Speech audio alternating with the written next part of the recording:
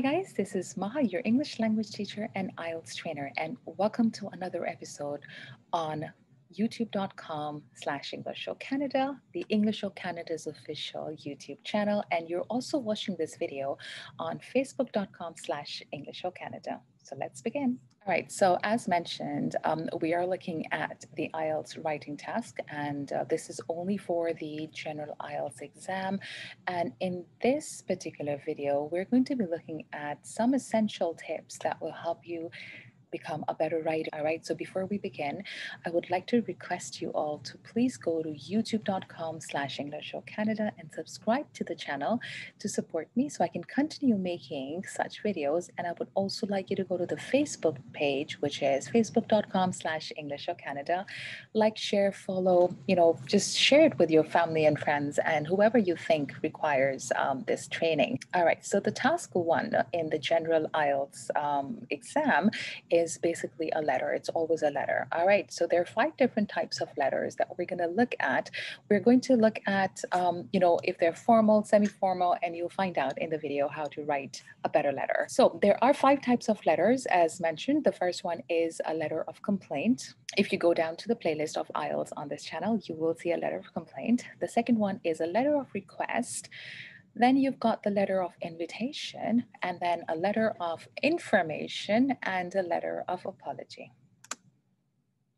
So what is a letter of complaint? Or who do you write a letter of complaint to, rather? You can write the letter of complaint to a landlord, and this is going to be a formal letter. You can also write it to a city councillor. Let's say you have a problem with the streetlights in your area, or you have a problem with a car that's been parked for days in your neighborhood. So you can write a letter to the city councillor. Maybe you are looking for better transportation. You are looking for parks. You're looking for any other developments in your area. You can write to a city councillor, and that letter is going to be also formal. Then you have a semi-formal letter, which is to a travel agent. You could complain to a travel agent about a booking that they did not do correctly, and because of that you had some issues with your travels.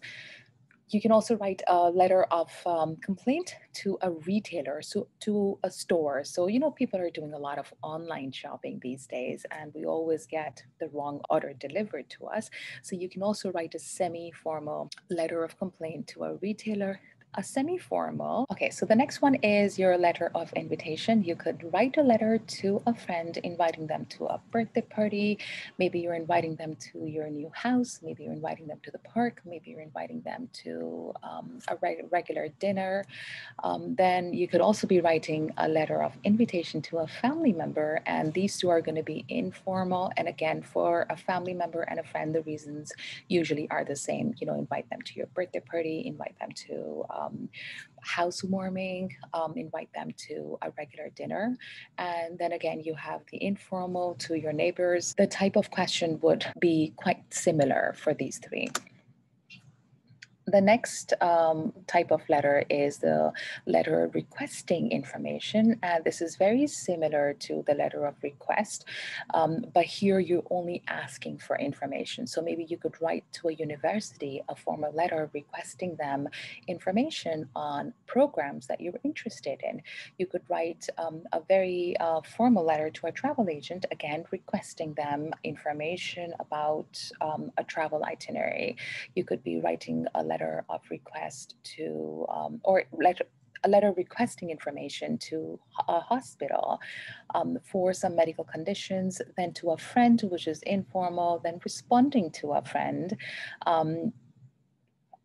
with some information that they had asked you. So maybe you get a question that says that your friend had contacted you a few weeks ago telling you that they're planning to visit your city. They want to know if that city is worth visiting. What are the areas that they should be visiting or going to as a tourist? Where can they stay? Where can they eat? So this is a response to a friend who's asked you for information. Then you could also be responding to a friend, to a family member, giving them information about, again, an inquiry that they had from you a couple of days or a couple of weeks ago. So quite similar. And both these are going to be informally written. Then you've got a letter of apology. And these are one of the hardest ones to write because it's very hard to say sorry and then come up with reasons and excuses of why you behaved in a certain manner. So you could be apologizing to a friend because you were upset with them. You could be apologizing to a family member because you forgot to invite them to your birthday party. You could be sending a semi-formal letter of apology to a family member that you're not very close to, but you heard they were upset because you didn't call them to your wedding or to your birthday party or any other occasion. Then you could also be writing a letter of apology, a semi formal one, to your neighbor because they complained that you were noisy. Or you could be writing again a letter of apology, a formal one to a colleague. And a colleague is somebody that you work with in the same office. So you could be apologizing to them for some work that they thought you would do, but you didn't. So they're different situations, different scenarios. I'm just dropping in a few of them. All right, so the criteria, let's go over the criteria, which we've gone over in my other videos, which are related to the IELTS writing task 1. The criteria is the same no matter what type of the letter it is. The criteria remains the same. You have to write a minimum of 150 words. I personally do not like to go over 185 to 190 words. Make sure that you are using the correct tone. So correct tone means that you use certain words that show the reader that you know how to apologize, you know how to ask for information, you know how to complain. All right, so that is what defines the tone. So the words that you use and the grammatical structure that you use for your sentences defines the tone that you are writing the letter in. And it is very, very important. Your letters are usually 3 paragraphs. So you start with the introduction, then you start with explaining what the problem is or whatever the main idea of the letter is, and you wrap it up with a greeting and a conclusion and a reminder of what you had said in your previous 2 paragraphs. Please remember the tone, the complaint, request, invitation, information, and apology. So we're just going to go over paragraph 1. You start off with a greeting. And if you're writing to a friend, you can say, hey, Matt, or hi, Sandra, or hello, Michael. But if you're writing a formal letter, it's best to say, dear Mr. whoever, okay? Then you introduce yourself if it's a formal letter. Obviously, in the informal letter, you don't need an introduction. Then you also mention the reason for writing. Now, this paragraph should not exceed 35 to 40 words. So that's the maximum you should have in this particular paragraph. It's about 3 to 5 sentences maximum.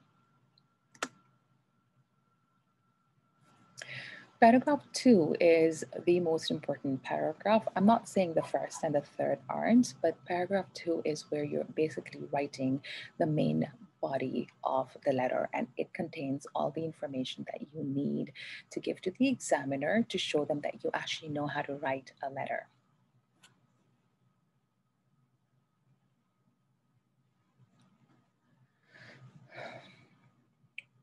So in this letter, so in this paragraph, you're explaining the situation, and try to keep this paragraph to about 75 to 85 words.